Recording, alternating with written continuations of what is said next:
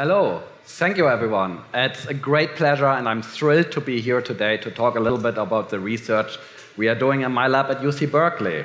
And today, I want to talk with you about dopamine. Dopamine is a chemical molecule in the brain. It's released by nerve cells, which we call dopamine neurons, and it's released in many different functions, in many different brain areas. Initially, it has been discovered in 1957 by Arvid Carlsson, and it has been thought to play a major role. Dopamine is a molecule in the brain important for communication between nerve cells. Initially discovered in 1957, it has been thought to play a major role for controlling movement. Later, it became the most prominent molecule mediating pleasure and reward. However, despite being involved in so many different behavioral functions, scientists for a very long time have thought that dopamine cells are a pretty homogeneous cell population. Today, what I want to show you is that dopamine cells are actually very heterogeneous. They are involved in many different behavioral functions, and understanding this diversity can lead to novel therapeutic intervention. Before I delve deeper into dopamine, I want to talk a little bit about my background, what motivates me to study dopamine, and why I think it's so important to understand dopamine. What you see here is a photo of a pharmacy of my parents in northwestern Germany, in a very small town. I had a relatively unconventional path to science. I started my career as a pharmacist with the goal of taking over my family's business. But also, I was very interested in studying diseases. I was interested in understanding medicine. But what I realized when working as a pharmacist and interacting with many patients, including schizophrenia patients, it's not that straightforward. And there are a lot of limitations with the current medications which we give to our patients. Indeed, what you see here is a time cover from 1992 when clozapine was introduced to the market. Clozapine is a neuroleptic that we use to treat schizophrenia patients. Initially, there was a lot of hope about when clozapine was introduced, that this may be a breakthrough treatment for schizophrenia patients, as you can see here from the cover.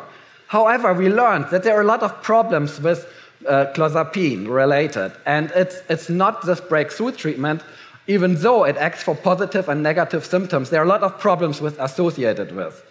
Indeed, when I was working as a pharmacist, a lot of schizophrenia patients told me about the problems with their drug, either being ineffective or a lot of side effects being involved.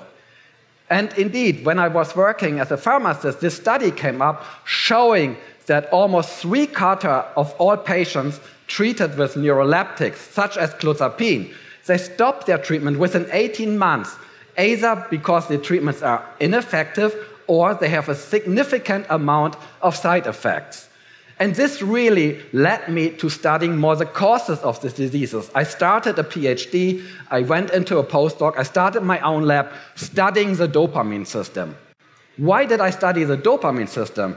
Because it's involved in so many different diseases, as you can see here. And an imbalance in dopamine levels in the brain can lead to many different diseases. And what we think is basically, if we understand the specific dopaminergic subsystems, we might have a more specific way, a more better way of finding specific treatments for all of these diseases. As you can see here, dopamine cells are located in two brain regions. One is the ventral tegmental area, VTA, and the other one is the substantia nigra. And dopamine is released in all of these different brain regions, as you can see here, amygdala, nucleus accumbens, cortex, and striatum. Currently, a lot of treatments for these diseases, they interact with the dopamine system, but they interact with all of these different subsystems of the dopamine system. So what we think, if we can figure out specific targets to only dopamine cells that, for example, project to the nucleus accumbens, then we have a way of figuring more specific treatments for all of these diseases. Today, I want to talk with you specifically about the projection from the ventral tegmental area to the nucleus accumbens. And I want to show you that even within the single projection, there's a lot of diversity in dopaminergic anatomy and in dopaminergic function. So how do we study this? What you see here is a coronal brain section. In the upper part, you see the projection target of the dopamine cells. That's where dopamine is released. And in the lower part, you see the ventral tegmental area. That's where the dopamine cell bodies are located. And what we did is we injected a retrograde tracer into this target area in the nucleus accumbens, and specifically in the lateral part of the nucleus accumbens. This tracer is retrogradely transported and accumulates in the cell body. So based on the presence of this tracer, we can selectively identify the projection target of the cell.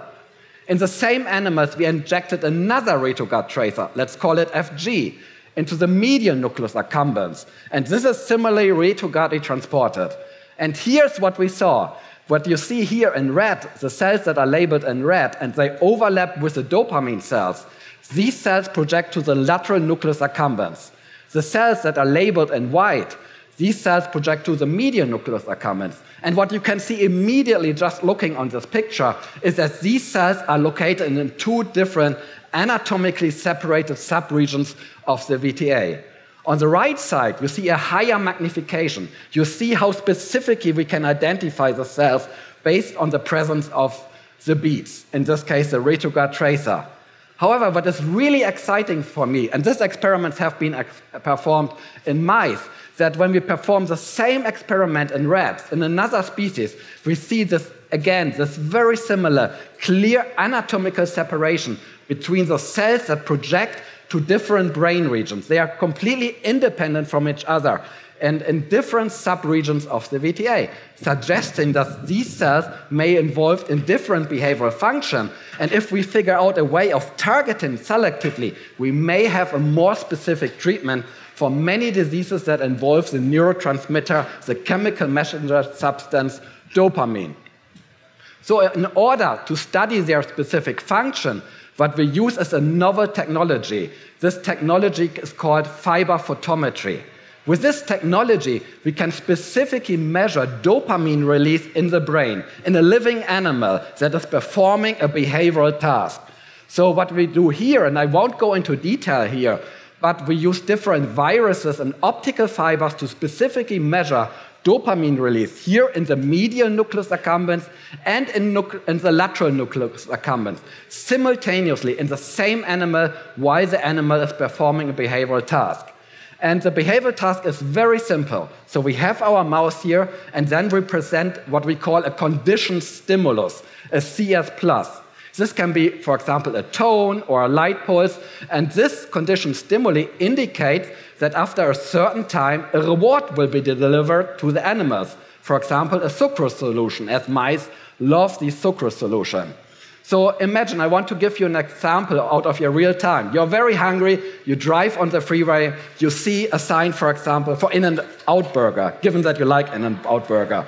So what you do, you see the sign, and then you say, oh, this is 2 miles to the next In-N-Out Burger. So this sign, In-N-Out Burger, is your CS+, the conditioned stimuli. And then the next thing you do, you take an executive action. You drive over to the next exit, you leave your car, you order your burger, the reward is delivered. Nothing else is happening here in an animal. But the difference, during this time, we measure your dopamine releases in these two different regions. We make the task a little bit more complicated because we also want to measure the motivated, the execution of the animals in order to get the reward. And we do this by changing the random interval. We introduce a random interval, which means the conditioned stimuli is turned on with a specific time. And this can be randomly selected between 0 and 2,500 milliseconds. Yeah? By introducing this random interval, the animal never knows when the actual reward is delivered, and what it does is continuously licking. It is working for the reward. So it shows some executive action. And you can see this really here in the graph, that if we have a very short interval, as indicated here on the top, the reward in red is when the reward is delivered and the animal licks the reward and then it consumes it. The longer the random interval is, you see the more the animal shows actually reward-seeking behavior. It continuously looks for the reward, consistent with your action driving on the freeway, figuring out the shortest way to get to the burger. And then now let's look in the dopamine levels in these two subregions. First, I show you the level in the lateral nucleus accumbens. And what you can see here is each individual color indicates a different random interval. So first we have this with a very short random interval. But what you see immediately, what you may appreciate, is that there are only two signals. One is when the animal sees the cue, the light turns on, you see the burger signal. And another one, when the reward is delivered, when you eat your burger. It only varies by the duration of the random interval. So the longer the animal has to work for it, dopamine levels goes down. The animal becomes depressed because it takes longer to receive the reward. And now I show you the dopamine levels recorded in the same animal at the same time. And what you see, it looks fundamentally differently. So what you see here, it ramps up shortly. And while the animal is seeking the reward, basically, we don't see this biphasic signal. So this signal in the medial nucleus accumbens is fundamentally different. What we think is that this signal is important for execution of action, for their motivated behavior. While the signal in the lateral nucleus accumbens is more of a computational signal, a signal about learning about the reward. So what I have shown you today in summary is that dopamine nerve cells, they are not a homogeneous population. They are very diverse. They are located in different regions, even within the same anatomically defined subregion. They project to different brain regions, and release in a specific brain region is associated to their specific function. If we figure out a new way of how we can target these cells selectively, we might have a more specific way for developing neuropsychotic treatment for many different neuropsychotic disorders.